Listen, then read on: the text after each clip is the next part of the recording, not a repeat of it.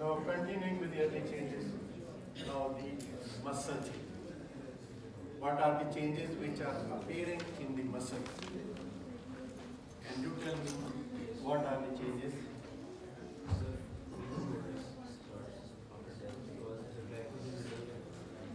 So initially there is muscle relaxation. Yes. Then after about an interval of 8 to 12 hours. What is the cause of muscle relaxation initially? Primary flaccidity. So there is brain death. So the sympathetic tone just Because of the loss of innervation.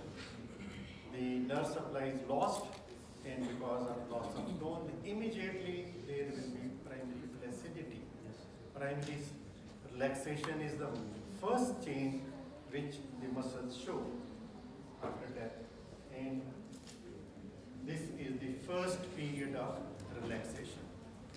Then the rigor mortis, rigidity, cadaveric rigidity, muscles will become rigid. This is the second change in the muscle. Then secondary relaxation, when the putrefaction sets in because of the disintegration, because of the dissolution of the tissues, the muscle will be relaxing. That is secondary relaxation. So primary flaccidity appears immediately at the moment of death because of the loss of innervation. And initially this flaccidity remains for 2 to 3 hours, because this is the time when the anaerobic glycolysis is going on and the flaccidity is maintained. All the muscles